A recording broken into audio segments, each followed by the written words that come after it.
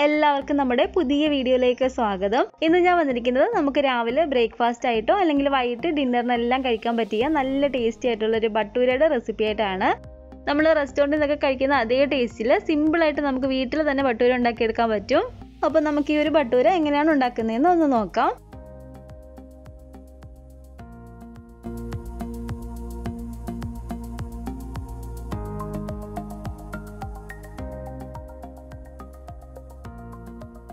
അതിനു വേണ്ടിയിട്ട് നമുക്കിതിലേക്ക് വേണ്ടത് 2 കപ്പ് അളവിലെ മൈദാമാവാണ്.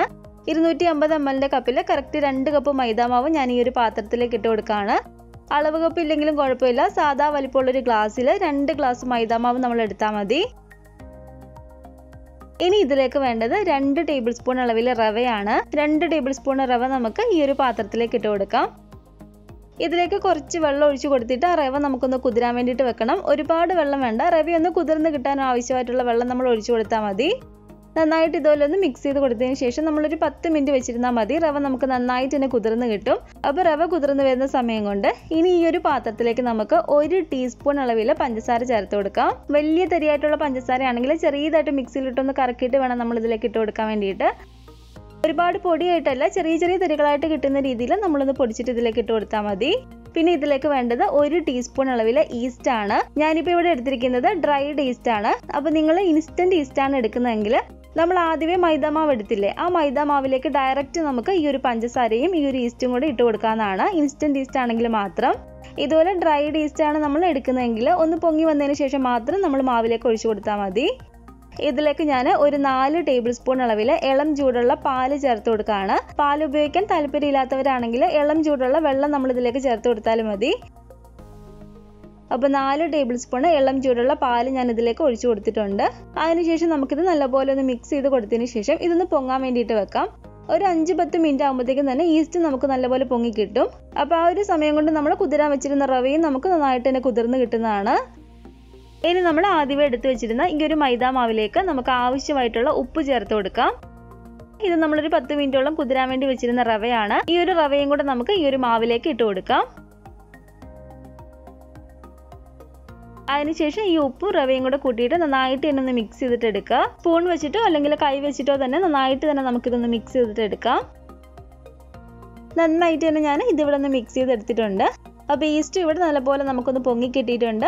ആദ്യം നമുക്ക് ഈസ്റ്റിന്റെ മിക്സ് ഒഴിച്ചിട്ടൊന്ന് കുഴച്ചിട്ടെടുക്കാം. ബാക്കി നമ്മൾ കുഴച്ചിട്ടെടുക്കുന്നത് ഇളം ചൂടുള്ള പാലിലാണ്.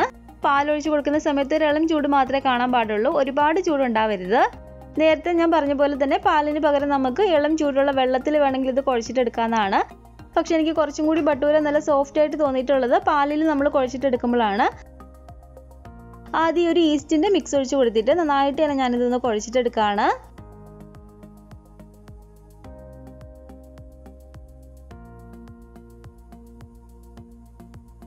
ഈസ്റ്റിന്റെ ഒരു മിക്സും കൂടി ചേർത്ത് നന്നായിട്ട് ഇതുപോലെ ഒന്ന് കുഴച്ചെടുത്തതിന് ശേഷം നമുക്കിനി ഇതിലേക്ക് ആവശ്യത്തിന് പാലും കൂടി ഒഴിച്ചു കൊടുത്തിട്ട് നല്ലപോലെ തന്നെ നല്ല മയത്തിലൊന്ന് കുഴച്ചിട്ടെടുക്കണം. ഞാനിപ്പോൾ ഇത് കുഴയ്ക്കാൻ വേണ്ടിയിട്ട് 1 കപ്പ് പാൽ ഇവിടെ എടുത്തതേ ഉള്ളൂ. പക്ഷെ ഇത്രയും പാലിന്റെ ആവശ്യം നമുക്ക് വരത്തില്ല. കറക്റ്റ് ഞാൻ എത്രയാണ് ഒഴിച്ചു കൊടുത്തതെന്ന് ലാസ്റ്റ് പറയാട്ടോ. കുറച്ച് മാവ് ഒഴിച്ചു കൊടുത്തിട്ട് നല്ല മയത്തിൽ തന്നെ നമ്മളിതൊന്ന് കുഴച്ചിട്ടെടുക്കുക. സാധാരണ നമ്മൾ ചപ്പാത്തിക്കൊക്കെ നല്ല മയത്തിൽ കുഴച്ചെടുക്കത്തില്ല, അതുപോലെ തന്നെ.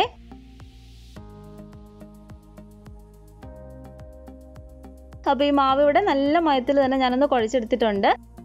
1 കപ്പ് പാല് നമ്മൾ എടുത്തിരുന്നു, അതിൽ എനിക്കൊരു 1/2 കപ്പ് പാല് മാത്രമേ ആവശ്യമായിട്ട് വന്നിട്ടുള്ളൂ കേട്ടോ, ഇത് കുഴച്ചിട്ടെടുക്കാൻ വേണ്ടിയിട്ട്. ഇത് കുഴയ്ക്കുന്നതിന് മുമ്പ് നമ്മൾ 4 ടേബിൾ സ്പൂണോളം പാലിൽ ഈസ്റ്റ് ചേർത്ത് കൊടുത്തിരുന്നു. അപ്പോൾ നിങ്ങൾ ഇതുപോലെ കുറച്ച് പാൽ ഒഴിച്ചു കൊടുത്തിട്ടൊന്ന് നോക്കുക. നല്ല മയത്തിൽ തന്നെ നമ്മളൊന്ന് കുഴച്ചിട്ടെടുത്താൽ മതി. പിന്നെ ഒരു കാര്യമുള്ളത്, നമ്മൾ ഇതിലേക്ക് ഇൻസ്റ്റന്റ് ഈസ്റ്റ് ആണ് ചേർത്ത് കൊടുക്കുന്നതെങ്കിൽ ഡയറക്റ്റ് ആയിരിക്കുമല്ലോ നമ്മൾ മാവിലേക്ക് ഈസ്റ്റ് ഇട്ട് കൊടുക്കുക. അപ്പോൾ ഈ ഒരു 1/2 കപ്പ് പാല് നമ്മൾ കുഴക്കാൻ എടുത്തതിന് പകരം കുറച്ചും കൂടി പാല് നമുക്ക് ആവശ്യമായിട്ട് വരും. അപ്പോൾ നിങ്ങൾ ചെയ്യുന്ന സമയത്ത് ഏത് ഈസ്റ്റ് ആണോ എടുക്കുന്നത് അതിനനുസരിച്ച് നമ്മൾ പാല് ചേർത്ത് കൊടുത്തിട്ട് നല്ല മയത്തിൽ ഇതുള്ളൊന്ന് കുഴച്ചിട്ടെടുത്താൽ മാത്രം മതി. മാവ് ഇതുപോലെ നന്നായിട്ടൊന്ന് കുഴച്ചെടുത്തതിന് ശേഷം ഈ ഒരു പാത്രത്തിലേക്ക് നമുക്ക് കുറച്ച് ഓയിൽ ഒഴിച്ചു കൊടുത്തിട്ട് നന്നായിട്ട് ഇതുപോലെ ഓയിലൊന്ന് സ്പ്രെഡ് ചെയ്ത് കൊടുക്കാം. അതിനുശേഷം നമുക്കിതിലേക്ക് ഈ മാവ് വെച്ച് കൊടുത്തിട്ട് ഇതിലേക്ക് ഞാനൊരു 3/4 ടീസ്പൂൺ അളവിൽ ഓയിലും കൂടി ഇതിൻ്റെ മുകളിലേക്ക് ഒഴിച്ചു കൊടുക്കുകയാണ്. ഞാനിപ്പോൾ ഇവിടെ ഒഴിച്ചു കൊടുത്തിരിക്കുന്ന ഓയിൽ സൺഫ്ലവർ ഓയിലാണ്. അപ്പോൾ മാവിൽ നന്നായിട്ടൊന്ന് ഓയിൽ ഇതുപോലെ തേച്ച് കൊടുത്തതിന് ശേഷം ഒരു മൂടി വെച്ച് ഇത് അടച്ചു വെച്ച് കൊടുക്കുക. അല്ലെങ്കിൽ ഇതുപോലെ ഒരു പ്ലാസ്റ്റിക് റാപ്പ് ഇട്ടിട്ടൊന്ന് കവർ ചെയ്തെടുക്കുകയോ ചെയ്യുക. ഇനി നമുക്കിത് നന്നായിട്ടൊന്ന് പൊങ്ങി വരുന്നിടം വരെ ഒന്ന് വെയിറ്റ് ചെയ്യണം. 1 മണിക്കൂർ അല്ലെങ്കിൽ ഒരു 1.5 മണിക്കൂറൊക്കെ ആകുമ്പോഴത്തേക്കും തന്നെ നന്നായിട്ട് നമുക്കിതിവിടെ പൊങ്ങി കിട്ടും. നല്ല ചൂടുള്ള സ്ഥലങ്ങളൊക്കെ ആണെങ്കിൽ 1 മണിക്കൂർ ധാരാളം മതിയിട്ട് ഇത് പൊങ്ങി കിട്ടാൻ വേണ്ടിയിട്ട്. തണുപ്പുള്ള സ്ഥലങ്ങളാണെങ്കിൽ കുറച്ചും കൂടി സമയം നമുക്ക് കൂടുതൽ വേണ്ടി വരും പൊങ്ങി കിട്ടാൻ വേണ്ടിയിട്ട്. അപ്പോൾ എനിക്കിപ്പോൾ ഇതിവിടെ ഒരു 1.25 മണിക്കൂറൊക്കെ ആയപ്പോഴത്തേക്കും തന്നെ നല്ല പോലെ തന്നെ ഒന്ന് പൊങ്ങി കിട്ടിയിട്ടുണ്ട്. നമുക്ക് ഈ ഒരു പ്ലാസ്റ്റിക് കവർ അങ്ങ് എടുത്ത് മാറ്റാം. നന്നായിട്ട് നമുക്ക് ഈ മാവ് പൊങ്ങി കിട്ടിയാൽ പിന്നെ നമ്മൾ ഒരുപാട് നേരം ഈ മാവ് വെച്ചിരിക്കരുത് കേട്ടോ.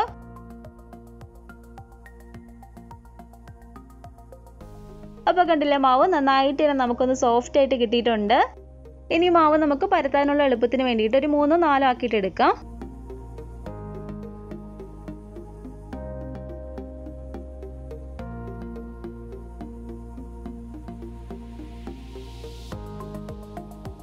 അപ്പോൾ ഈ മാവ് ഇവിടെ ഞാനൊരു 3 ആക്കി ഇവിടെ എടുത്തിട്ടുണ്ട്.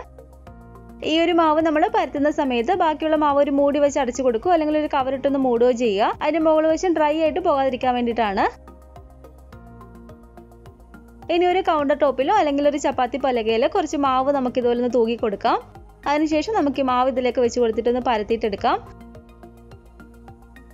മാവ് പരത്തുന്ന സമയത്ത് പ്രത്യേകം ശ്രദ്ധിക്കേണ്ടത് ഒരുപാട് കട്ടി കുറഞ്ഞു പോകരുത്. ചെറിയൊരു കട്ടിക്ക് തന്നെ വേണം നമ്മളിതൊന്ന് പരത്തിയിട്ടെടുക്കാൻ വേണ്ടിയിട്ട്.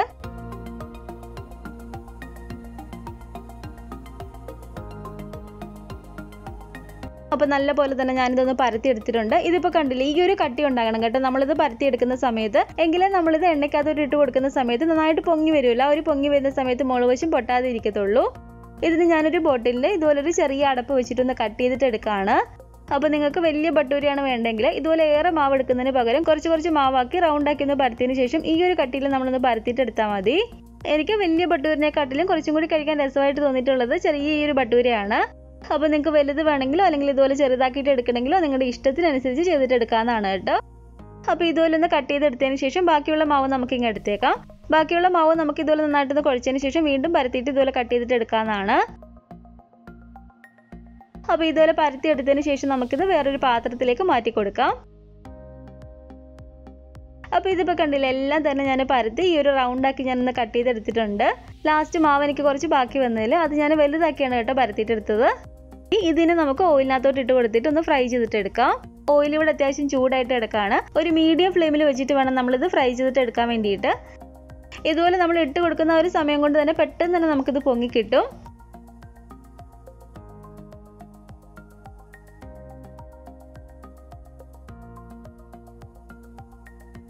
ഇതുപോലെ ഒന്ന് പൊങ്ങി വന്നതിന് ശേഷം ഈ ഒരു സൈഡും കൂടെ മറിച്ചിട്ട് കൊടുത്തിട്ട് നമുക്ക് നന്നായിട്ട് ഇതൊന്ന് ഫ്രൈ ചെയ്തിട്ട് എടുക്കാം. പെട്ടെന്ന് തന്നെ നമുക്കിത് ഫ്രൈ ആയിട്ട് കിട്ടും. ഒരുപാട് നമ്മൾ തീയങ്ങ് കൂട്ടിയിട്ട് കൊടുക്കരുത്. അപ്പോൾ കണ്ടില്ല ഒരുപാട് കളറങ്ങ് മാറാതെ ഈ ഒരു കളറായി വരുമ്പോഴത്തേക്കും നമുക്ക് ഇതങ്ങ് എണ്ണയിൽ കോരി മാറ്റാവുന്നതാണ്. അപ്പോൾ ഇതുപോലെ തന്നെ ബാക്കിയുള്ളതും കൂടെ നമുക്ക് ഇട്ട് കൊടുത്തിട്ട് നന്നായിട്ട് തന്നെ ഒന്ന് ഫ്രൈ ചെയ്തിട്ട് എടുക്കാം.